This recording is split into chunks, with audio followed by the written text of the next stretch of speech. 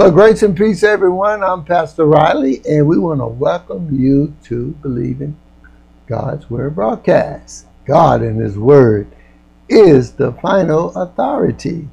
Amen. Well, we just finished a great series on living from the inside out. We did live last Monday, and so I want you to be on the lookout. Every subject we do, we take one on that last, once we finish the subject, we do a live session, Q&A, review, get some feedback from you. So definitely be on the lookout for that, so that you can be part of it. We'd love for you to be part of that session, and we'll let you know when, because sometimes the sessions run, for weeks, and sometimes a little over a month or so. But I'm trying to get them done within 6 weeks, and that way you can get we can paint a nice picture concerning the subject, living from the inside out. Before that, we talked about the blessing, that you're empowered to prosper. And tonight we're going to start a series on how to study the Word of God, how to understand the Word of God. Some great keys. When we talk about keys, we're talking about keys or knowledge. The Bible said, my people are destroyed because of the lack of knowledge. And that's in Hosea. And then in Isaiah 5, it talks about that hell, people are going through hell, sort of like that. I'm encouraged now. He says, hell has opened his mouth to consume God's people because they have no knowledge. So we want to show you how to read the Bible, and the Bible is not as intimidating as we think it is, and we'll counteract a lot of things, like where the Bible says, the Bible's that what's that saying they talk about? God works in mysterious ways. We're going to talk about why Jesus said that is given to us, and then we got to find out who us is, to know the mysteries of God. So we're going to look at some things where we need to start from, and then we're going to get our mind real clear, because I'm going to deal with dispensational truths. What dispensation are we in? And then I'm going to deal with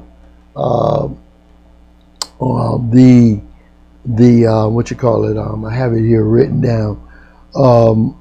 Understanding the true nature of God in the New Testament, what that means, and New Testament, New Covenant, is that the same word? And then I'm going to talk about the Old Testament in Hebrew, the New Testament in Greek, and then I know there's a lot of study tools out there. We have the different translations, and then we'll try to help you to see how to really discern the translations, because sometimes they'll have you like, well, you have two natures, but the Bible says we only have one nature, but we have a different law in our flesh. So we're going to just try to help you to understand that. Now, the first thing that qualifies us to even try to read this Bible is what Jesus said to Nicodemus that came to him by night.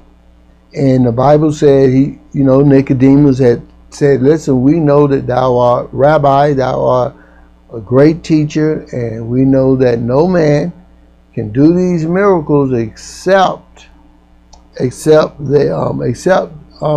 God be with them.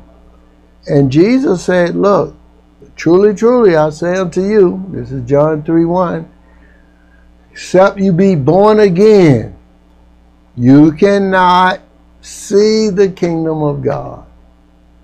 So, and now remember, Nicodemus, he was the ruler of the Jews. This man was highly educated. He had the credentials to prove it. But it's not interpreting the word from your intellect. It's not interpreting the word to how educated you are. Now the Bible says, and I'm going to just give you some scriptures, and like these sessions going to just sort of like get our minds and hearts open to see. And then we want to make sure we'll show you what it means in this session to be qualified to read the Word of God. I mean, oh boy, qualified? Yes, yes. I'm going to show you how simple it is, how simple and easy it is to be qualified, to even read the Word. Because he tells Nicodemus, except you be born again, you cannot see the kingdom of God. That word see means to perceive, to understand, to operate from that realm. And this is important because in this study you'll see that that's what God meant, to restore the kingdom of God back to mankind again after Adam lost and fell. Now, the Bible says in Psalms 119, 130, the entrance of thy word give it light and understanding, not to the smartest, to the simple. Because now we're going to deal with being born again. So Nicodemus says, listen, he says, I'm old. Shall I go back to my mother? He saw it on a natural level. And Jesus said, listen, what is born of the flesh is of the flesh. What is born of the spirit is of the spirit. So he's telling him, once you're born again spiritually, now you can see, you can perceive, you can understand, you can operate from a higher realm of living, the spiritual realm, as it relates to the kingdom of God. So he's telling us it's not about being born of the flesh. He's talking about being born of the spirit. Now, in 1 Peter 2, and I know you may know this, and that's okay. I just want to make sure there's other people that don't know this, you know. So in 1 Peter 1:23, it says, being born again, not of corruptible seed, but of incorruptible seed by the word of God. Being born again, not of natural seed, but of supernatural seed, incorruptible seed, which is by the word. So the scripture also says, when he was talking to Nicodemus, he says that what is born of the flesh is flesh, was born of the spirit is spirit. So he's talking about being born again of the spirit. And that's where we get the term is, oh, that's them born again believers. Well, for anybody that's in Christ, for anybody to be born again, you're going to have to be born again, born of the Spirit. He says, except you be born of the water and of the Spirit, you cannot enter. Now, Jesus is still talking to Nicodemus. You can't even enter into the kingdom of God. Now, people say, what's the water? We know in a natural birth, you're born after the woman's what? Water break. We can say that, right? And in the spirit realm, you're born again the moment you receive the word concerning the lordship, the kingship, Jesus' death, burial, and resurrection for all humanity. Hopefully we can explain that a little more down the line. But when you accept Jesus as Lord, that's Romans 10:9, after hearing this gospel, he took your sins, took your sicknesses, took all your failures, and he took the whipping for us, and through his death, burial, and with his stripes we're healed. And also he redeemed us and gave us the privilege and right to call God his Father. Once we accept Jesus Christ as Lord, then you're born again. Everything, your whole slate is clean, not up to the point you got saved. It's clean past the point you got saved. He's the same yesterday, today, throughout all the ages. And I will not be doing you justice, not explaining that and giving you an opportunity doing these sessions as we read the Word of God, how to study the Bible and have you and qualify you. That's what qualifies you to read. You must be born again. Amen. Once you get born again, you can see the scriptures, not from the intellect, not from an emotional perspective, but you're going to see the scriptures from a spiritual perspective. And that don't mean everything you read you're going to understand right away. But it does mean that you are qualified to understand it. And I'll tell you why. He says, being born, again, not of corruptible seed, we said, but of incorruptible seed by the word of God. So now you are birthed by the very word you are reading. It's the word logos here. And this is called the written word, or this written word is logos. Amen. So now, as you sow that word into your heart and accept it, and one of the things that I've learned to do is in Thessalonica, the first chapter, it said, they received the word. This word worked effectually in them, had a full effect in their life, because they heard the word and they received the word as the very word of God, not the word of men. Amen. Because some people say, well, this Bible, man wrote it. No, 1 Peter doesn't say that. In 2 Peter, it says that no scripture is given by private interpretation. It was written in old time by holy men who spake, inspired of God. God breathed, inspired by God, which he gave it to holy men who spake as the Spirit gave them utterance. So, and this Bible is the account of God's love, God's care, God's purpose. All of this in this word is for us. The scriptures say all scripture, 1 Timothy 3:16, all scripture is by inspiration of God and is profitable. These scriptures are profitable for us. Well, God give us these scriptures not to be afraid of him, not to run from him, not to be confused about him.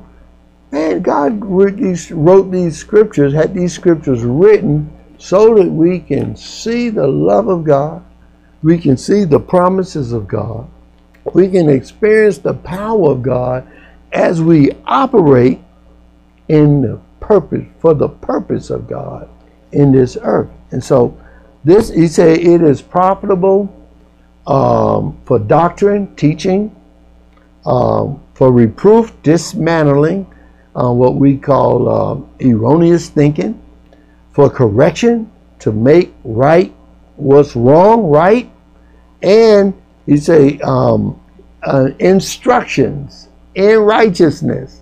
So he wants us to come in alignment with him, operate from the system of the kingdom that is now deposited in us, and we're in the kingdom according to Colossians 1:13. He translated us, he took us out, delivered us from the power of darkness, translated us into the kingdom of his dear son. So all this introduction, but this is so powerful to understand, because he says to instruct us in righteousness, that every one of us, the man of God, the woman of God, the child of God, the people of God, all humanity that will be saved, and then be able to be equipped.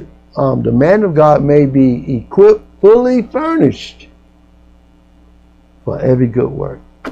God wants to bring the very best out of you. And we have languages today. I'm trying to be the best version of myself. Well, we're really trying to be the best version of God. We're made in his image. We're going to manifest him. Of course, any man being Christ a new creature. So we are new creatures in Christ, but we can be the best version of our real self out here. But it's going to happen with the word. So we're going to dive into the word in a few moments. I'm just still in introduction. So we see what qualifies us. The moment you are born again, you're born of the word of God. and you have the ability to understand God's word. You have the ability to walk in this word, to use the word of God. And let's not forget the name of Jesus. So let's look at that, because how do we say that accepting Jesus Christ as Lord and Savior, it qualifies you. You have to stop. Your language has to change. Your thinking has to change. Your spirit man is already changed, but the thinking and your speech and your believing has to change. And it's very, very important. And this is why God had you to tune in to hear this, because the name of this broadcast is Believing God's Word. Our believing has to change. And I want to say this, is that, and then now we're making God in our personal lives, who is now our Father legally, the final authority. Amen. Now let's go real quick. We talked about Jesus. Jesus, let's go to 2 Timothy 2:17. I'll do a few scriptures and then we'll set up for the next session. Well, Hebrews 10:7.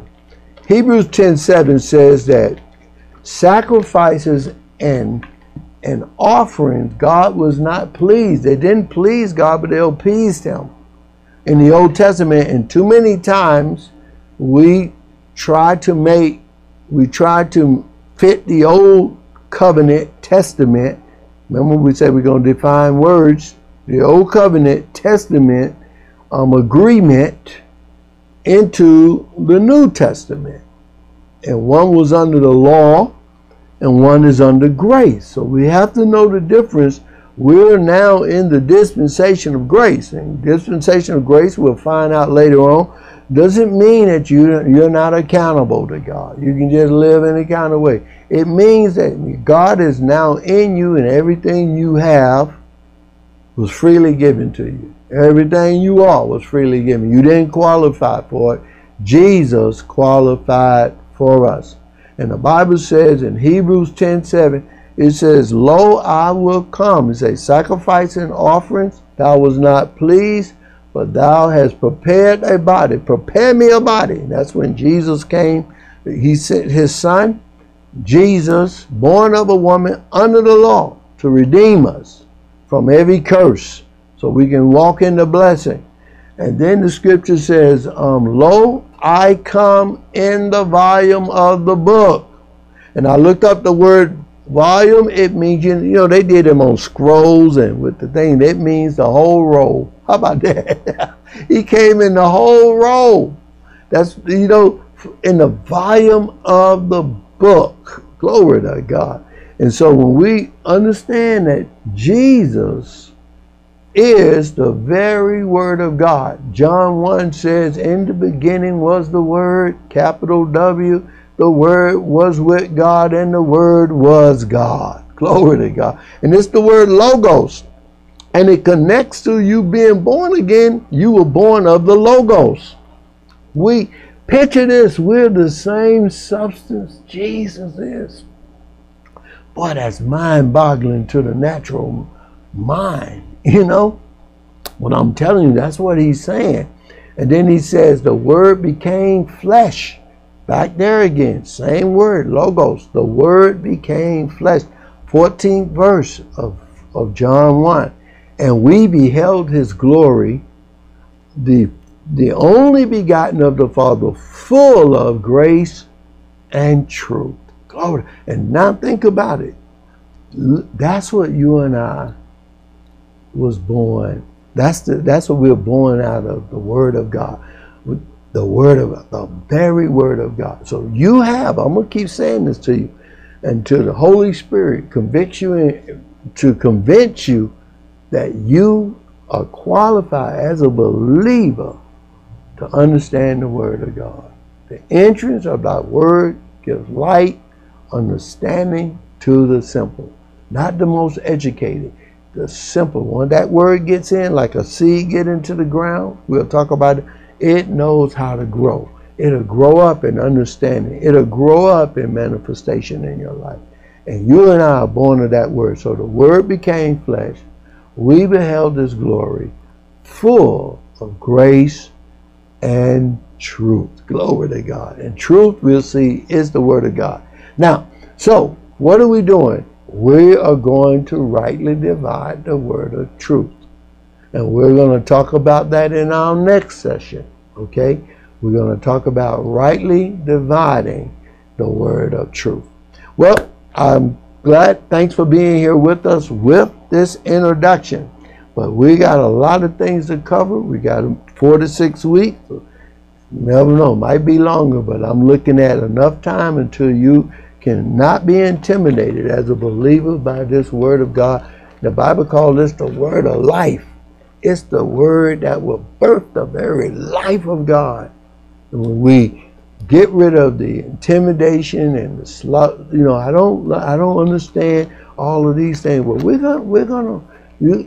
this word is gonna reveal itself to you, and I'm telling you, you're gonna live the best life you can live down here. It's a lamp to our feet and a light into our path. It's full of direction, full of protection, full of provision, and full of authority. Amen. It's upholding all things by the word of its power. Well, that concludes our session. Now, we just want to encourage you to press like if you liked it, and be honest if you liked it, and then also to subscribe if you haven't already subscribed, and then share with families and friends. Our goal on this particular on what we're doing here on this program is God gave me this. The Lord gave the word. Psalm 68:11. And great was the company of them that got that word out. So we want to want you to be part of our Believing God's Word community and company to aid us in getting God's word out. Amen. So listen, until next time, we love you. We appreciate you. And just let God, make God in your life and his word the final authority.